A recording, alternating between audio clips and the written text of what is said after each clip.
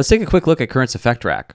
Current's Effect Rack provides 8 options of effects for you to choose from. There's the Flex Chorus, Cluster Delay, Hybrid Filter, Morph EQ, Riff Distortion, Ripple Phaser, Swarm Reverb, and Fuse Compressor. We'll make a video for each of these individual effects, but you might be familiar with some of them from our standalone products.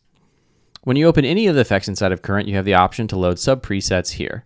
You can also save your own sub-presets.